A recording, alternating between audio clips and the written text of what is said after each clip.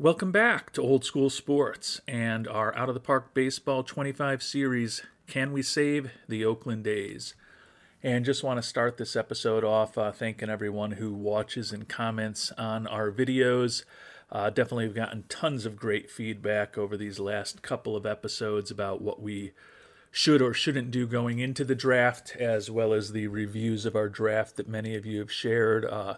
Always learn something from the comments. I think I probably do tend to go for more well-balanced players. I mentioned in a response to one comment that I think I'll almost always take a player who's good at everything rather than someone who is great at three or four things but below average or bad at a couple of categories. And that might not be the best way to build a team.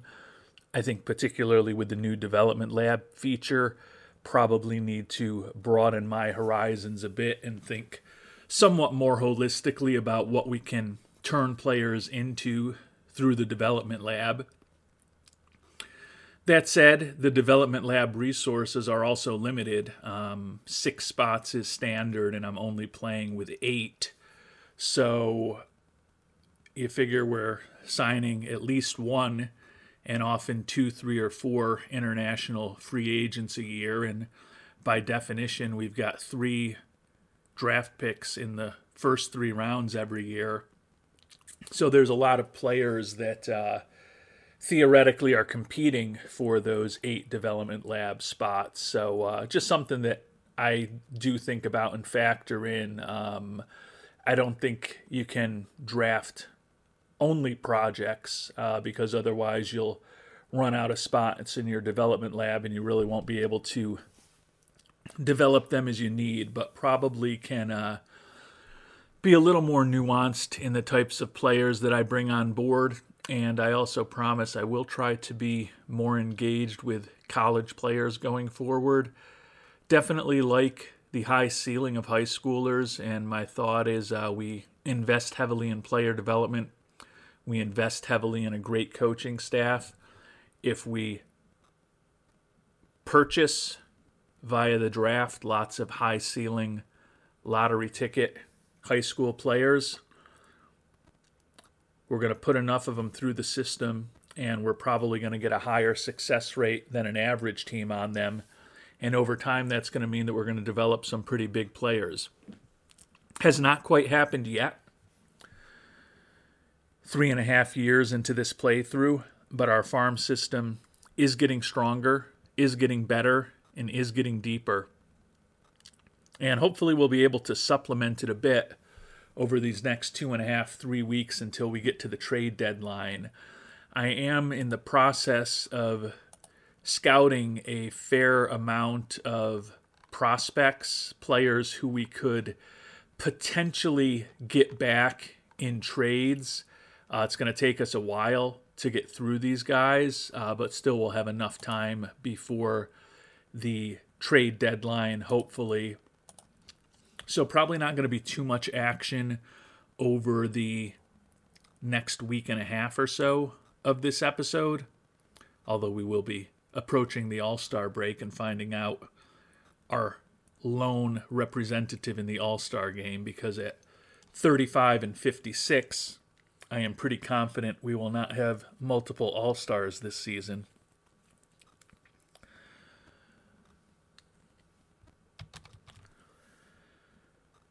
But once we do get past that, I'd like to extract whatever value I can from some of the veterans on our team and some of the players who aren't in our long-term plans.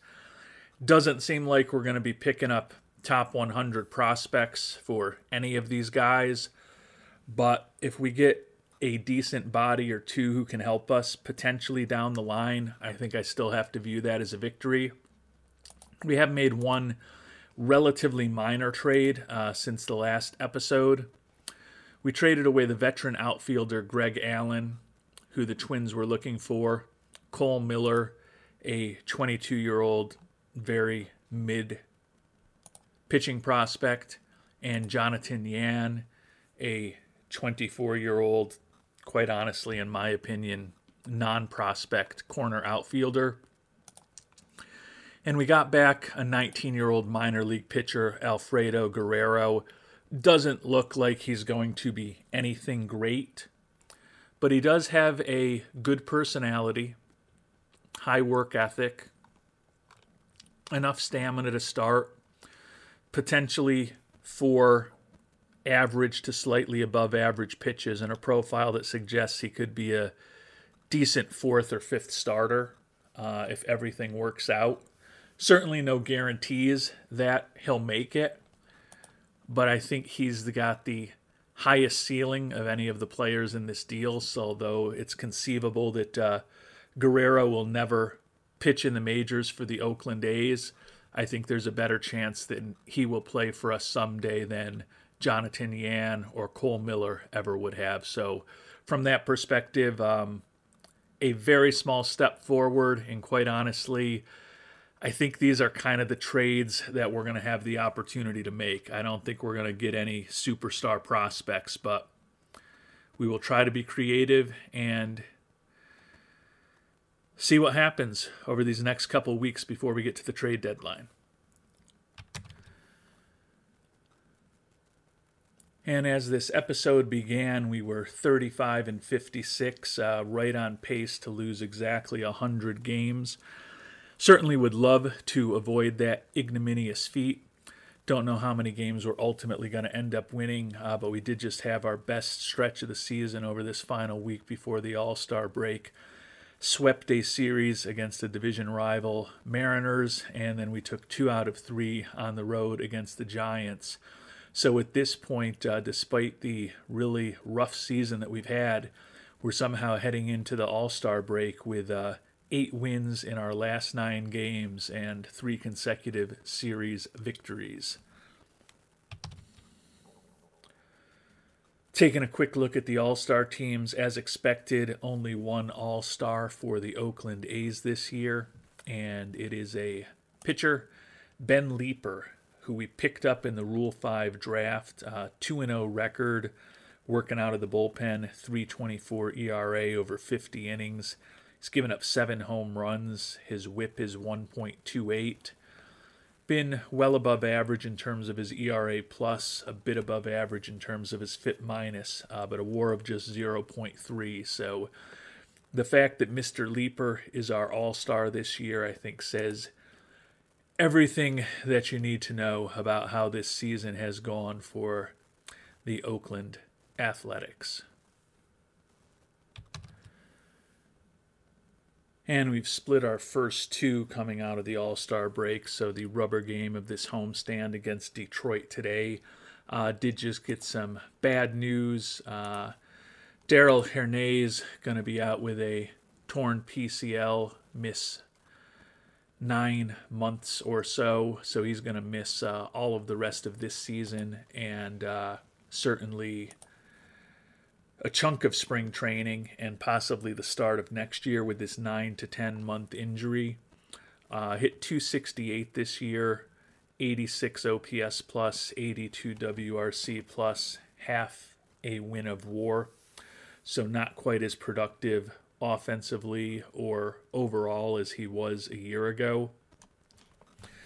He is a guy who is set to head into arbitration next year, making $2.8 million. I think he's a guy that we can still afford to have back. I do like the fact that he actually makes contact and draws a few walks, unlike many players on our team. And he's still not making crazy money. Clearly, if he was the missing link for us to be able to bring a top prospect on board over this next week, I wouldn't be reticent about trading him away. But I'm not necessarily expecting that we're going to be overwhelmed with offers where he is the key to bringing a big-time prospect on board.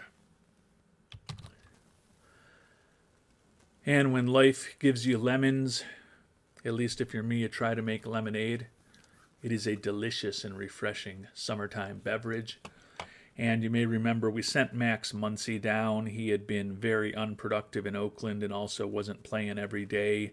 He's been in AAA Vegas for close to a month at this point, and he's put up a 137 WRC plus, So with the injury to Hernandez, that should ensure that we'll be able to give Muncy some more material major league playing time over the rest of this season.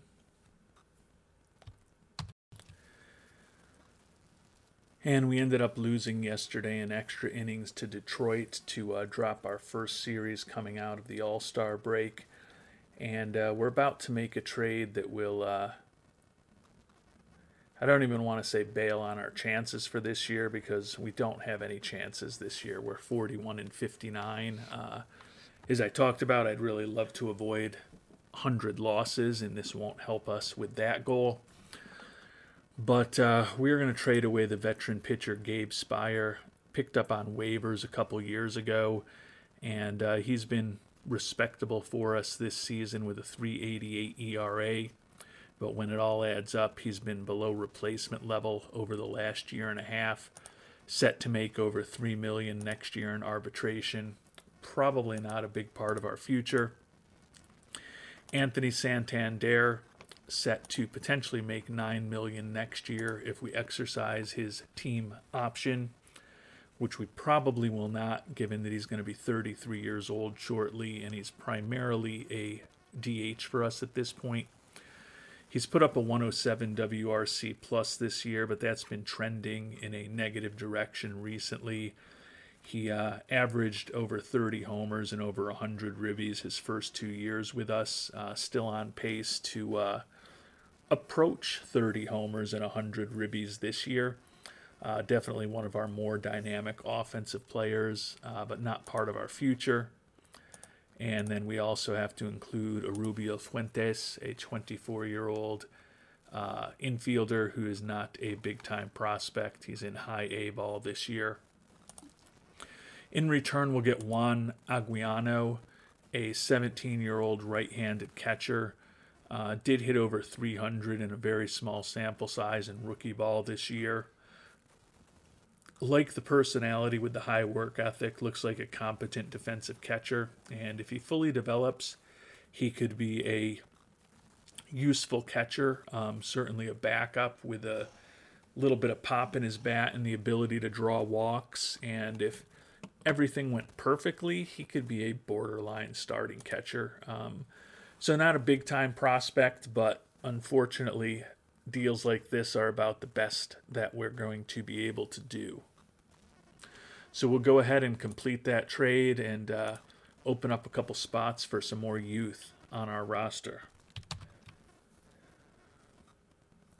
And we've got another trade of veterans put together. Sean Manaea, who we signed to pretty high expectations this offseason, and he certainly has not met them, going 6-10 with a 5.62 ERA.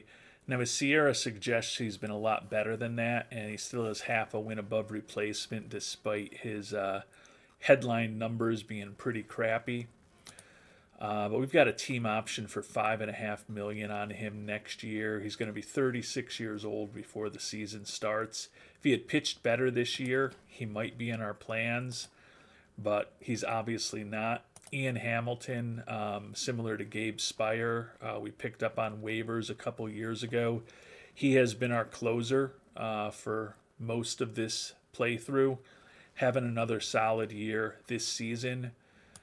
Set to be making over $4 million next year. He'll be 33 the middle of next season.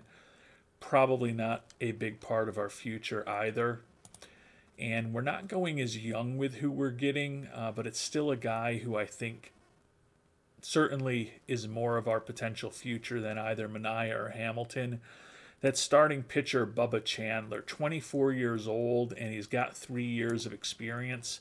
So he's arbitration eligible, and he's going to be making about $2.5 million next year. But we think his stuff could be a little bit above average, decent movement on his pitches, average control. He's got a 4-pitch arsenal, decent stamina. He's on a rehab assignment, but he's still normal as far as his injury proneness, coming off of an injury. Started 5 games in 15 total games this year for Pittsburgh, 6-1 with a 3.67 ERA. He certainly hasn't been great over the course of his major league career. been well below average in his ERA plus, a little better than average in his FIP minus. But he's having his best major league season this year, and as I noted, only 24 years old. Don't love that he's already in arbitration, but with the salaries that we're potentially taking off our books for next year and the team options for Manaea and Santander, and then the potential that Hamilton and Spire would have been making more than Chandler anyways, certainly a guy that we could afford. I think he's probably a fourth or fifth starter on most teams. Might end up being a second or third starter for us, probably third behind Mason Miller and Clark Schmidt. But young enough that although he's probably not going to be with us if we are able to keep our job here and turn this team into a contender, I think he can help us be more competitive for the next few years. Like the work ethic that he has. So since we're kind of tearing down what we can and just trying to grab anyone with a little bit of value, we're going to go ahead and make this trade too. We have to retain all of Manaea's contract and most of Hamilton's just because Pittsburgh was in such a difficult financial situation. But we're going to go ahead and complete that trade. Chandler will obviously go right onto the Major League roster, and then we'll need to head back down to AAA to find another pitcher for us. And we've got another deal. We're going to trade away Josh Sborz, the 33-year-old reliever. Having a bit of a down year for us with a 5.45 ERA. Like his profile, but he is a free agent after this year.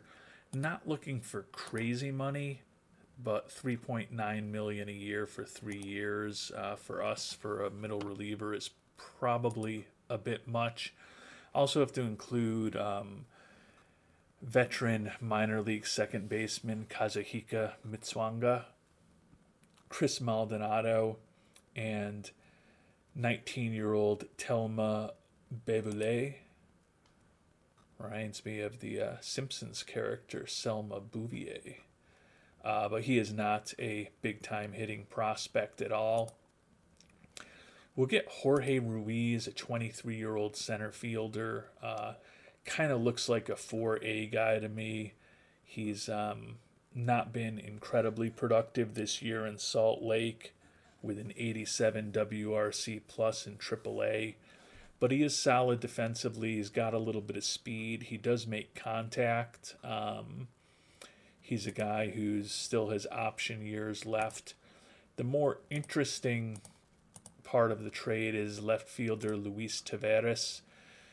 Doesn't look like a big-time hitting prospect, but he's a right-handed hitting corner outfielder with a good work ethic, only 18 years old, soon to be 19. Think he could ultimately have plus power, not going to draw a ton of walks. Got a lot of improving that he needs to do, but given that Sborz is not part of our future and the other three guys are not either, we think we'll take a flyer on Mr. Ruiz and Taveras. And we just got offered a trade for first baseman Nick Pratto, who's been in our AAA team this year, hitting just .236, does have 23 homers and 254 at-bats. Certainly not a big part of our future. We've been offered reliever Justin Topa, who's certainly not part of our future, but the minor league shortstop Kalen Culpepper. He's a guy with 3 option years left. He's going to be turning 25 this offseason. I don't think he's a big part of our future, but it does look like he could be a competent-ish bat. Don't love the low work ethic, but he's a younger player with options for a guy who's not part of our future, so I think we just take the offer from the Twins and run with it. And as we sit here on June 29th, it seems like, or July 29th, it seems like we've about exhausted what we can possibly do in the trade market. We've got 2 games left in this month, both on the road against Seattle. Still might see some more offers from other teams, but I think that we've done about all the shopping we can do. We've done about all the wheeling and dealing we can do. We've brought in some younger guys into our organization. We've certainly weakened our team a bit this year by trading away some of those more proven veterans, but at 42-60, we were never going anywhere this season. 60 games left. Even if we play 500 ball the rest of the way, we're a 72-90 team, and I think it's pretty unlikely that we'll play 500 ball the rest of the way. And unfortunately, we lost both of our games against Seattle. So certainly, as I mentioned, going 500 the rest of the way was unlikely. And with an 0-2 start, it's even less likely. Going to be tough to get this team to 70 wins. Going to need to go 28 and 30 the rest of the way to get there. So that's going to be a big stretch for us to do, and it would still represent our worst season here in Oakland. Our 42-62 record is a couple games below Pythagorean expectations. We actually did somehow salvage a winning record in July at 12-11, our first winning month of the season, so we'll take that as some small measure of progress. We rank 14th in the American League in runs scored, still dead last in home runs, which ownership wanted us to improve from 14th, so they won't be happy about that. 12th in the league in runs allowed, so not a lot has gone right for these Oakland A's this year. Hoping that the draft that we put together is something we can build around for the future, but I do have to be honest about the situation here. We're supposed to play 500 ball this year, and we're going to not be very close to it. Ownership also wanted us to improve our home runs, and we're going to get worse. Have improved fan interest modestly since we've started, and technically we are just barely a top 6 farm system, ranking 6th at least by this measure, although by the other measure we're still 11th, but we'll take the one that has us 6th. So I don't think we'll get fired after this year, but it certainly is not going to be a pleasant conversation with Mr. Fisher at the end of this season. And as we sit here on August 1st, not surprisingly, nobody among the league leaders in the American League. We are 26 games out in the AL West. We have the worst record in all of the American League, and we are only better than the Washington Nationals in all of baseball. So it's been a rough season, and we'll find out just how rough the last couple months of the year are in our next episode. And then after that, we'll find out whether or not we still have a job. Until then, thanks so much for watching, and hope you have a great day.